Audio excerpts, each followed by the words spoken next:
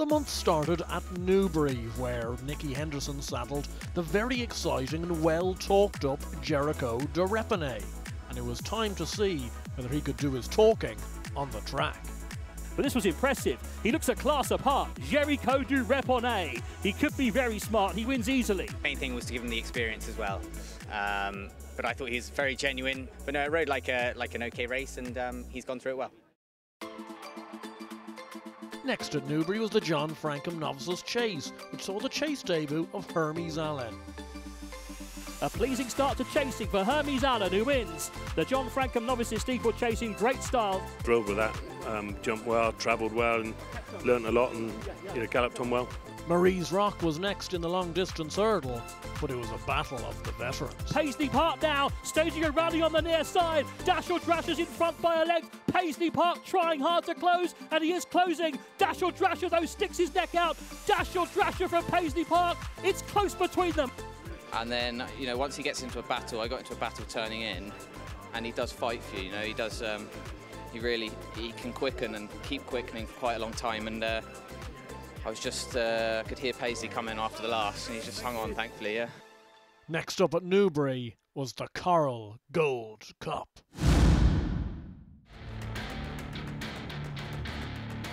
And they're off. They race away then for the Coral Gold Cup.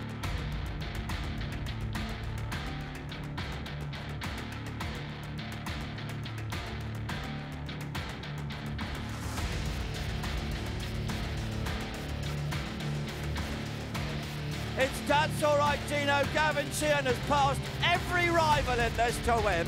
Second a mile and Mission Monbeg Genius, Eldorado Allen was next. It was just an absolute joy and a thrill, and when it's all paid off like that, it's when I turned in, I knew I had a good chance, but you don't know because you're stepping up and tripping everything. But the further I was going to the line, the more confident I was getting.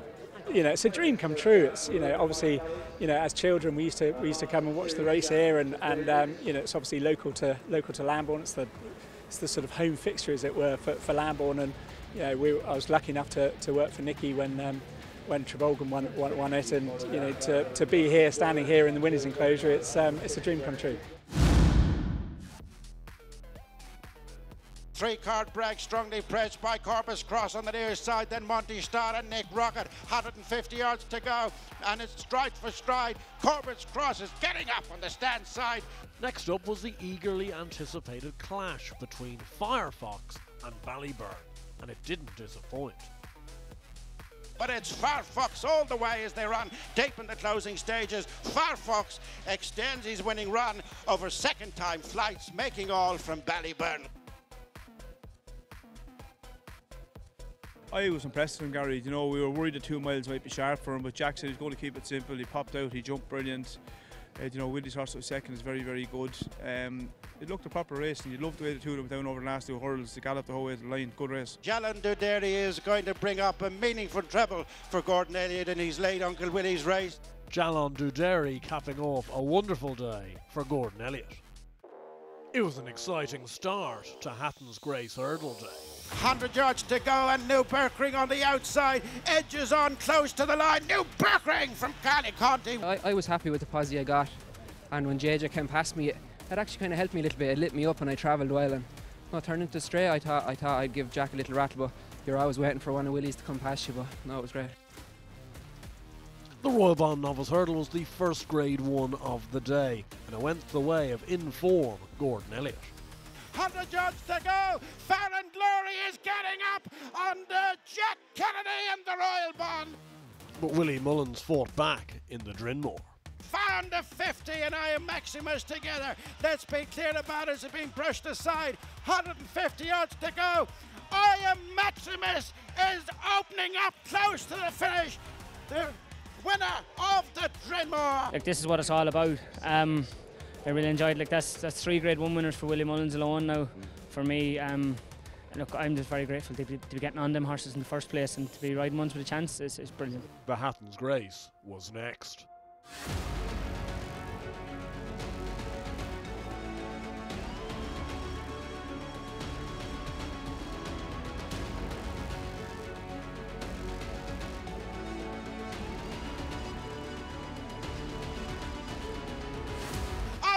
they pass over in front. From Tiapu, they got 200 yards to go. Tiapu on the outside, showing great resolve as they run up to the last 50 yards. This year is lowering the colours of Ampere Pass. Brilliant, yeah. I think he's after improving on last year. He's a stronger horse this year, so no, I got a great thrill out of that, and he's a pleasure to ride. Yeah.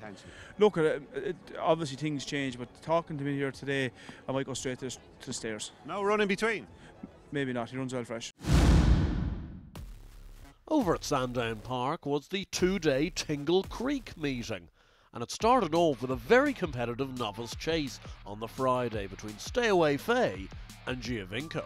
And heading up towards the line, it's Stay Away Faye to make it 2 wins from 2 starts over fences. It was good rattle over the last 3 anyway. Both horses jumped great, they were very tough over the last 3, and I'd probably say we just outstayed him, you know. The Fighting Fifth hurdle had been rearranged from Newcastle after it had fallen foul to the weather, and it was an old veteran that popped up.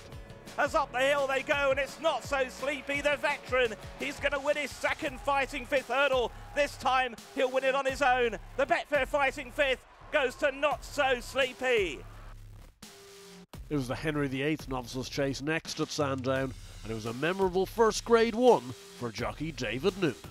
Le Patron is idling badly. Colonel Harry is giving it his all now. Colonel Harry is trying to get to Le Patron. Le Patron from Colonel Harry. Le Patron sees it out to win the Betfair Henry VIII. It's something I suppose you always achieve or try and aim to achieve, but when it happens, it feels a bit surreal, really.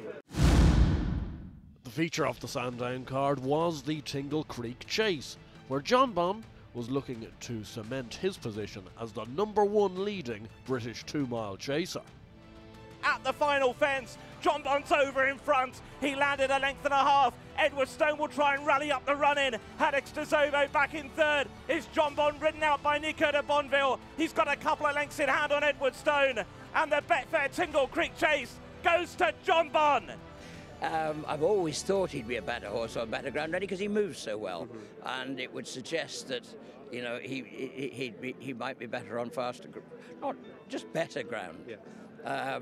But his jumping was very, very good. But to be fair, ever since then, all he's done is show us he's a 2-miler. So I think we have to stick to that plan. I'm surprised because after Cheltenham last year, I was sure that he wanted 2.5, but as it's planned out, we've got stuck in 2. And I think that's where he's pigeonholed for now. Race 2 of the season over the Grand National fences was here. This time, the Beecher Chase. As they head round the elbow with less than a furlong to go in this Boyle Sports Beecher Chase, and Chambard is clear. Coco Beach has moved into second place. He might be pressed for second position by Percussion, who's staying on, but nothing will press the leader. Chambard and Lucy Turner will win the Boyle Sports Beecher Chase. He's been fantastic for me, and I'm so pleased for Dave and Carol because they've been such great supporters of mine over the last few years, so it's just nice to get them another big one on him. The Navan Novice Hurdle has always produced a good winner, and this year's field didn't disappoint. The final flight, and it's Slade Steele from Lecky Watson. Better Days ahead of mistake than Stellar Story. Now the hill, 150 yards to go. Slade Steele, Rachel Blackmore all out from Lecky Watson and Paul Town, and then Stellar Story and Better Days are heading up to the finish. It is Slade Steele continuing his progression over flights in the Tote Navan Novice. The following day, we saw the return of our cool hero, El Fabiolo. And at the final fence, in the hilly way, it's El Fabiolo safely over. Had an awkward landing, but is comfortably a good 3 lengths clear of Phil Dorn, and then comes Rebel Gold. El Fabiolo is punched out on his return. Tough racing conditions, and even tougher for Willie Mullins in the interview. We've had 3 or 4 runners here today, and they were, I would say, shade disappointing. So I was worried going out there about him, but he got the job done. You know, he'll improve hugely, I think. 4 days later, Willie Mullins sent out Blood Destiny on his chasing debut, a jumping performance to behold.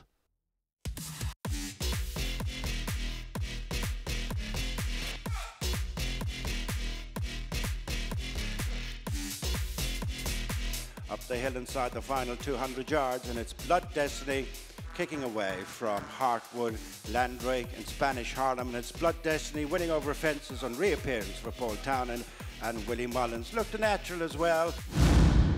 The following day, racing returned to Prestbury Park, and Dysart Enos put on a show against the boys. Brennan nudging away here to make sure, but the mare Dysart Enos is beginning to draw away. She'll remain unbeaten over hurdles. A classy performance, and Paddy Brennan is one short of a career landmark. She's only going to get better. She's just talented filly that doesn't realise how good she is. She's so easy to train.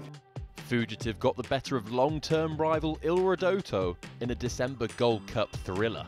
Got 150 yards to go. Il Rodotto. Fugitive gets to his quarters. Can he get past? Fugitive bearing down on Il Rodotto, who's finding plenty. There'll be flared nostrils either way. Fugitive and Il Rodotto. Another big win on a Saturday for high-flying jockey Gavin Sheehan. When I started turning in, I thought that, you know, I might get second or third, and then jumping the second last, it all became apparent that I was kind of going to be in with a big shout, and I jumped the last and I thought this is it, and I thought I'd go away and win, and he probably put his head in front and then just waited, and I thought, oh. That's very him though, isn't it? Yeah, I said this is going to be a long waited line, and probably going to end up finishing second. He knows how to finish second, and he does win, but you need to look everything, and to be fair to the horse, he's a brilliant horse. Broadway Boy continued to improve and stamp down his festival credentials in a handicap. Broadway Boy, 3 under through 5, halfway up the run-in. Broadway Boy grinding away in front. Sam Twiston Davis, all action. And this lightly raced progressive chaser, Broadway Boy, wins again. You just don't get horses that just, you know, are just faultless. He just doesn't do anything wrong ever. He's so straightforward, simple, easy to train, easy to feed, won't hurt anyone, just a very kind horse. December's action revolved heavily around the Christmas period, and the first day of festivities lived up to expectation. And they're off. First, it was the Corto Star Novices Chase, a competitive renewal with Lucinda Russell sending Giovinco, Paul Nicholls sending Hermes Allen, and an unknown quantity in Il Francais. Spectacular lead by Il Francais. And again, he absolutely winged that fence. Il Francais comes to it. Another beautiful jump. Il Francais at the next, and he flew the fourth from home. Il Francais comes down towards the last. He flies over it clear. The Ladbrokes Corto Star goes to Il Francais. Il Francais, il est magnificent. He's potentially the best. Like, he has to go out there and prove it. Obviously, I've won Grand Steeps on other, like So French, he won 2 Grand Steeps. This lad hasn't won any yet, so he has to go out there and prove it. But for me, he's potentially the best. The following race was the Grade 1 Christmas Hurdle, and Constitution Hill served up a Christmas cracker. But Constitution Hill, as he did 12 months ago, comes home to win the Christmas Hurdle in a canter. It was wonderful. I'm thrilled it's over. It's pretty nerve-wracking, to be honest, but he's a very, very, very, very special horse. It was time for the main course, the King George VI Chase. Would it be Shishkin? Would it be Brave Man's Game? Would it be Allaho? Or could there be a surprise? Final open ditch is the 5th from home, and Shishkin jumps it with a lead of just over a length over Brave Man's Game, the reigning champion in second. Allaho for Ireland on the inside. Over the 4th from home, Shishkin by just over a length. Quick, economical in the air to Brave Man's Game in second. On the inside, Allaho shaken up for the first time by Paul Townend in third. There's a break now of 5 lengths back to the real whacker. Frodon has run his race. Hewick is trying to stay on, and now the field turns for home in the Ladbrokes King George, and it's Shishkin and Nico de Boinville over Brave Man's Game and Harry Cobden in second. Allaho and Paul Townend in third, and then 6 lengths back to the real whacker and Hewick, the 3rd from home. Shishkin's lead was a length over Brave Man's Game towards the near side. Then back in third is Allaho. 2 more fences to take. Shishkin still has the lead as he comes towards 2 out. Shishkin by a length and a half. Brave Man's Game in second. Shishkin buckles on landing and conceded Nico de Boinville. Hands the lead down to Allaho, and Allaho is not on. He's handed the lead to the second last. He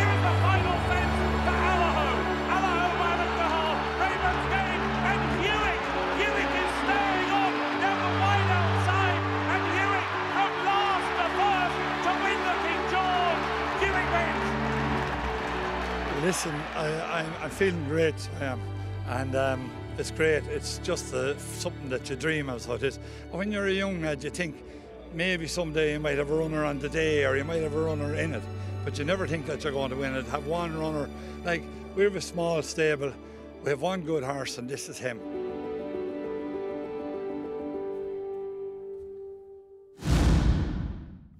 A magical day for all involved with Hewick. Over at Aintree, we had the first running of the Formby, formerly known as the Tolworth.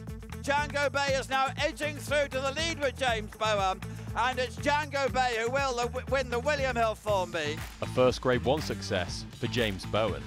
I finished third on Top Notch in a long walk one year. That's the closest I've been, but yeah, no, this was a hell of a lot closer, yeah. At Leopardstown we were expecting fireworks from Facile Vega, but it wasn't to be his day. On the run of the final fence, Facile Vega picked off by Founder 50. Sharjah is trying to make a race of it. The final fence, and it's Founder 50 over in front from Facile Vega.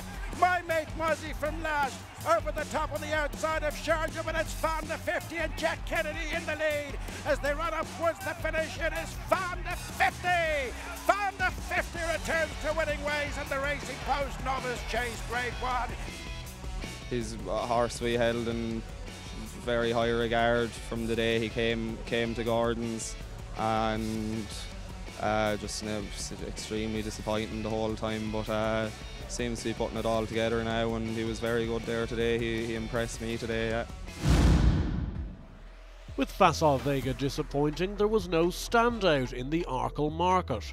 That was until Marine Nationale made his chasing debut. It's Marine Nationale and Michael O'Sullivan into the last, and they pop it with a lead of 3 to 4 lengths over Ferrum Footings, and then walk with Paul Foot of Brazil blundered back and forth.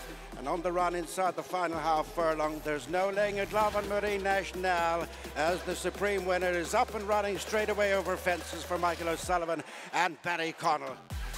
That was very straightforward. He's just a class horse. He's having a good blow now, so I'd imagine he'll come on plenty for it. But sure, look, I'm delighted. You know, there's just an added layer of pressure. He's short price favourite for the Arkle. He's going to be a people's favourite, hopefully.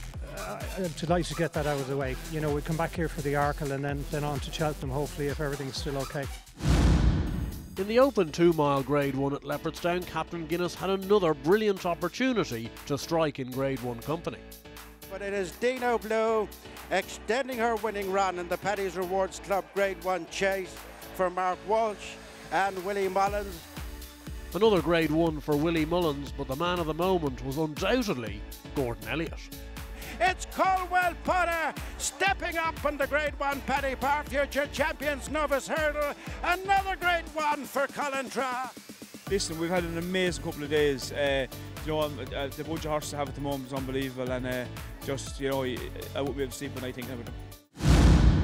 Over at Kempton, Nicky Henderson unleashed a real Triumph Hurdle contender. Well, a few hairy leaps on the way, a few moments of scare, but boy, he's talented. Sir Dino, easily. Back to file. Going one better second time over fences for Mark Walsh, Willie Mullins and JP McManus. Back in Ireland, Back to File got off the mark over fences for the first time and stamped down his festival claims.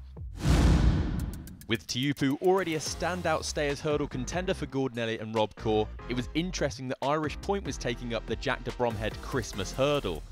Could he also book his place at Presbury Park in March? But it is Irish Point turning into a promising young stayer in the Jack de Bromhead Christmas Hurdle. Wins another big one for Jack Kennedy and Gordon Elliott. This has probably more class here than Tiupu. Tiupu's a real stayer, this has just got a little more class. The Savills chased promised plenty. Reputations on the line, Galopin des Champs needing to win, but who would come out on top? Into the straight with one fence left and coming wide. Galopin des Champs and Paul Townend. Out on the left wing on the far side is Conflated and Sam Ewing. Jerry Colombe is trying to keep with them for Jack Kennedy. The final fence, and it's Galopin des Champs who's gone clear from Jerry Colombe. A mistake by Conflated has lost Sam Ewing, but it's Galopin des Champs returning to the top of the staying division in the Sevils. The Gold Cup winner is back for Paul Townend and Willie Mullins. A sight for sore eyes.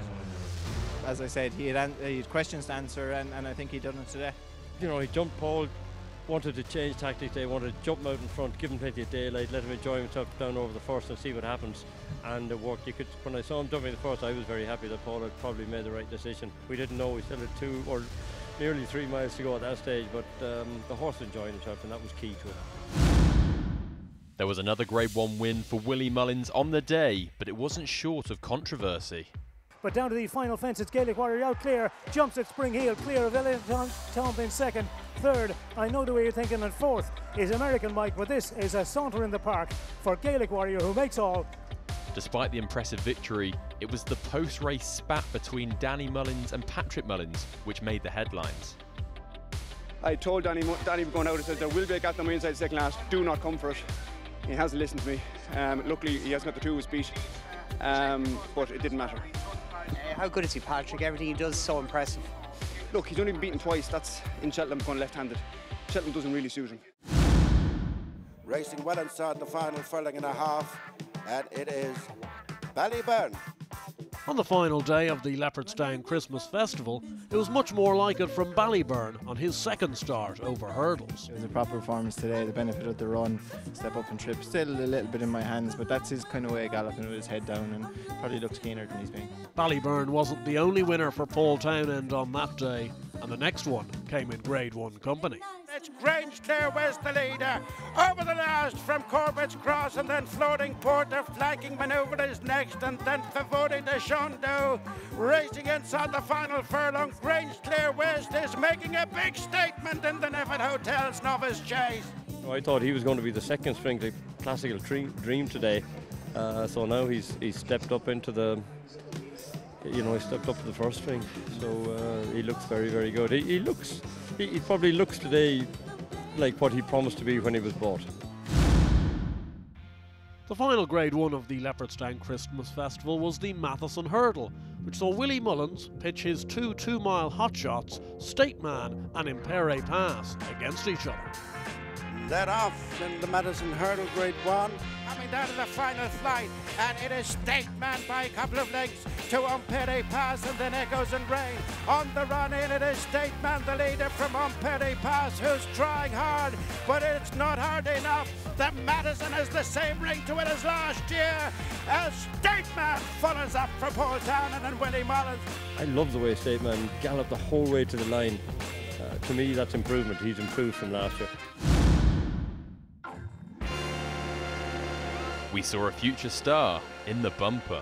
Jalon Duderi from Redemption Day on the outside, who's now been got after to try and come with a run, but it's Jalon Duderi finding on the run up to the finish. Jalon Duderi is fighting off Redemption Day to make it 2 out of 2 and the plus final winners. This is the proper horse. We knew he was good, we knew he improved well for the last day. I just loved the way he stretched from 2 down to the line. He's one to look forward to. December the 30th, 2023 saw the last day of Newbury on the Racing TV channel for a good while. Jericho de Repenay started the card off with a bang. And it's Jericho de Repenay easing clear. Secret Squirrels rallying to good effect. Takes second now from Paradias in third. Jericho de Repenay, a comfortable win. Conditions for the Grade 1 shallow hurdle looked tough, and they proved to be very testing. Onto the run-in. Captain T chased by the jukebox man, and look away trying to come back. Captain Teague's really, really weary. Slow motion finish to the cello. Captain Teague, Johnny Who's still staying on late in the day, but Captain Teague bravely sees it out. That furlong and a half from the last of the line was probably the longest I've ever known it around here, because I could hear the others coming, but I couldn't see them. He handles that ground really well. He's got his jumping together now, and he's definitely going the right way. 4 wins on the trot in the Challow Hurdle for Paul Nicholls brought the end of Newbury's time on Racing TV. It is truly a Grade 1 venue for steeplechasing, hurdling and flat racing. It's been a great pleasure and a real privilege to cover racing from Newbury on this channel through so many of those great moments. As you were saying, Big Bucks, Denman, Cordo Star, Nicholls today, Plus Ça Change plus c'est la même chose. Frankel's demolition job in the Lock engine, Baid brilliant last year as well. But the winds change as they often do in televised horse racing, and I can just say we've loved it. Best of luck to Sky Sports Racing when they take over from the middle of January. Thanks to all the team at Newbury. From all of us on Racing TV, it's goodbye for now. The final day of 2023 had racing at Punchestown, and we were introduced to a possible Triumph hurdle contender in Storm Heart. It is Storm Heart at the last and at the wing. In second is Ginny Macaroni, who hit it hard, and then Hey Whatever, and on the run in, it is Storm Heart, useful on the flat, and France makes a winning. Jumps debut for Paul Townend and Willie Mullins. It was impressive, got messy down the back, but he took on the next couple of hurdles well after getting a fright. A little big, but he quickened well off the bend, and pleasant surprise how the manner in which he done it, to be honest. Also on the card, champion bumper and Ballymore winner Sir Gerhard capped off a brilliant 2023. Sir Gerhard is shining back over hurdles for Paul Townend and Willie Mullins. Paul Nicholls was on top of the British Trainers' Championship at the end of 2023, accumulating over £1.5 million in prize money from 68 winners. A brilliant season for Venetia Williams had her fourth, with Fergal O'Brien also continuing his momentum in fifth. Sean Bowen had a 29-winner lead in the British Jockeys' Championship over Harry Cobden. It looked a two-way battle with Sean Bowen very much on the up.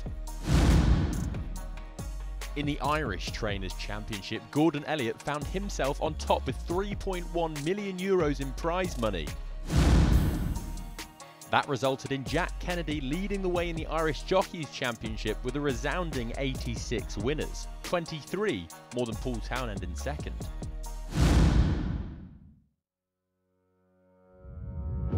And it's Galopandation taking it to another level in the Paddy Pot Irish Gold Cup. Can't you hear it screaming for relief? Marine National comes sweeping on by. There's a hidden strength. The final flight in the champion hurdle, Constitution Hill. Hold your breath, he's long and he's over clear, and it's Constitution Hill, one of the hurdling greats. Honeysuckle is responding to the calls of Rachel Blackmore, and she'll end with a victory. Honeysuckle has done it.